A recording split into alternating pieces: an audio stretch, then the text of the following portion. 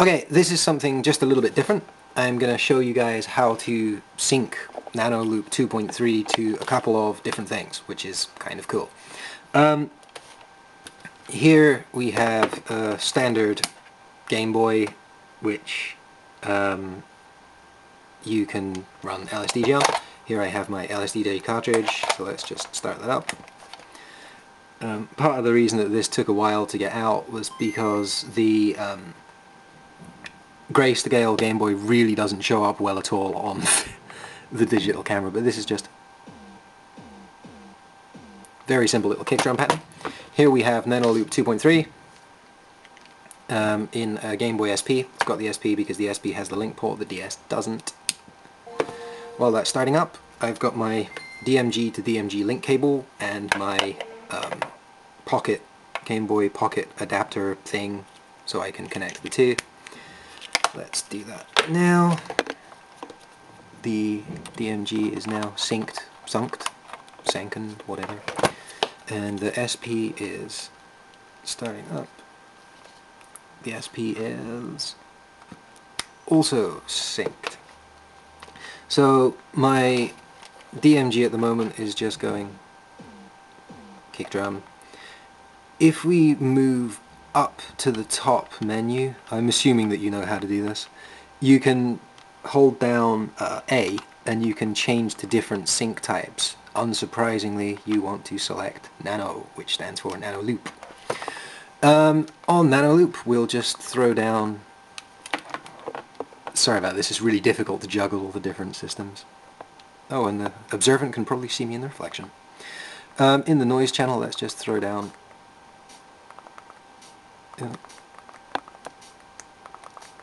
a couple of just sort of hi-hat type sounds.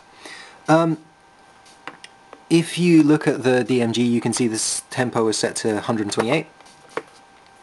On the SP, it's set to 120, it doesn't really matter. If you press select, move to the far right, you will see the little double arrows. If you press A and B at the same time, you will see Nanoloop pauses in the top right hand corner up here. If you press start on your DMG, you will see they sync. Hooray! Isn't that great? While it's synced, if you want to, you can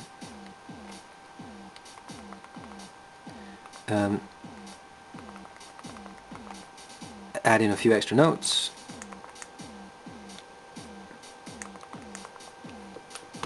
You can add in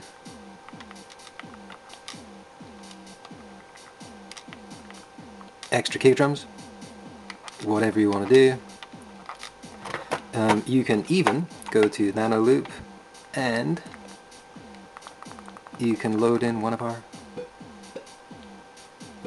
other little patterns. And it's all staying in sync. If you move up to the top screen of LSDJ and you go to BPM, you can speed things up.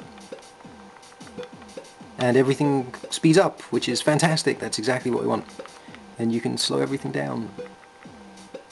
So everything's really, really slow. So LSDJ syncing with Nanoloop 2.3, pretty simple. So let's try something else. If you press stop, everything stops. Sorry, if you press start on the DMG, everything stops. Okay. I'm not a Nanoloop 1.5 user at all, but I do have a cartridge, so let's give this a try. I'm not a 1.5 expert in any way, shape or form, so please don't worry too much if this doesn't work well. But we will see. So let's turn Nanoloop back on again.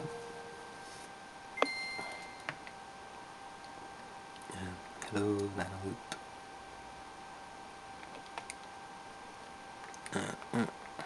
Okay, let's load up a little pattern here. Something nice and simple.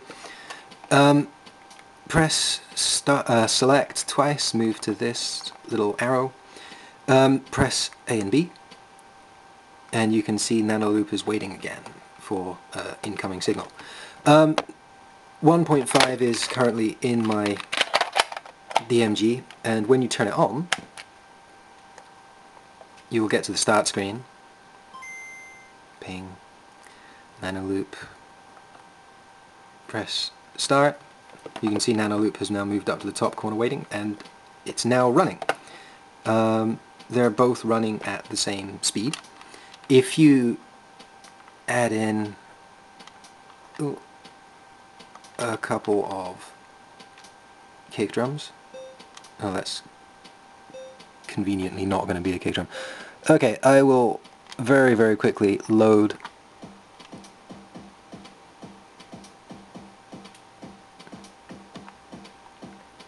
kick drum pattern.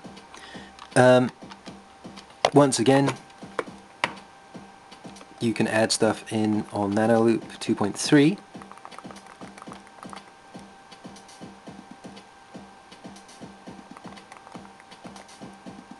while everything's running. If you go on Nanoloop 1.5, you can speed things up. Things seem to stay reasonably in sync. And that's syncing with Nanoloop 2.3 and 1.5. Pretty simple. And we can now see if we can turn this off.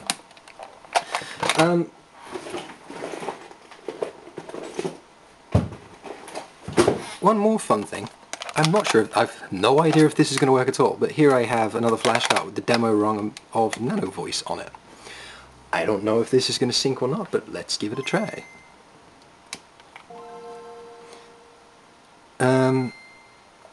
I'm really curious about this actually. I've only been using Nanovoice for a little tiny amount of time, and I really don't know if it's going to work or not. So here we have Nanovoice.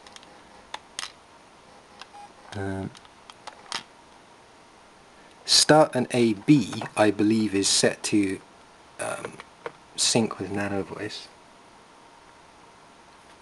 Sorry, Nanoloop 2.3 is just starting up at the moment.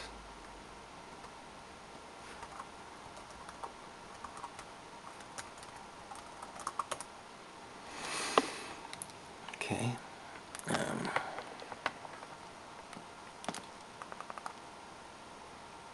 Let's put down a couple of notes in 2.3. Oh, sorry, I've pulled out the connector. And let's hit start.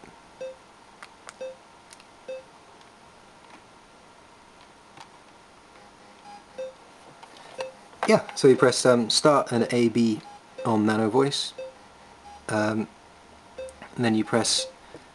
I actually pressed AB and start on AB to go to external sync, and then start to go to internal sync on Nanoloop, and then everything seemed to work okay. So here we can add in a few more weird, whatever the hell you want to call it, weird ass noises on Nanovoice.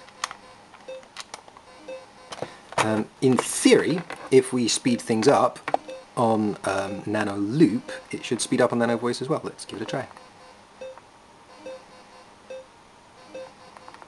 There you go. Let's load our kick drum pattern. Bit boring maybe.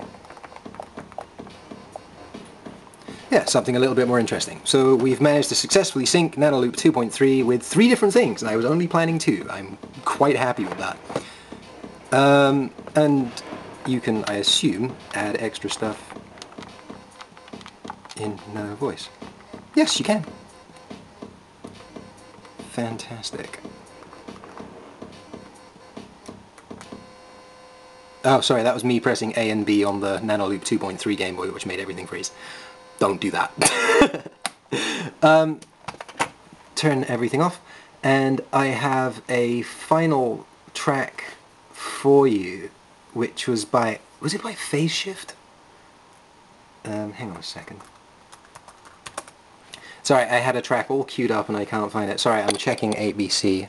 There you are. Yes, it's Era of Filth by Phase Shift, which is down there, and hello 8-Bit Collective. Thank you for listening and watching.